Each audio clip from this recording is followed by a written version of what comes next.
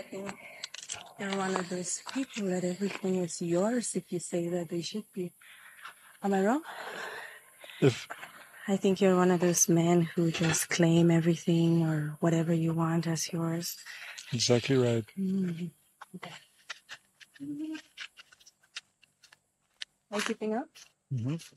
It's true that some women may find a certain level of possessiveness attractive or comforting in a partner, particularly if it makes them feel desired and protected.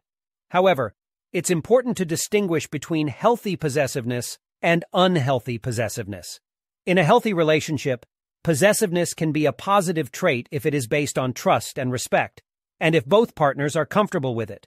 For example, some couples may enjoy being possessive of each other in a playful or flirtatious way, or may appreciate the feeling of being wanted and desired by their partner. On the other hand, possessiveness can become unhealthy and controlling if it leads to jealousy, insecurity, or an inability to trust one's partner.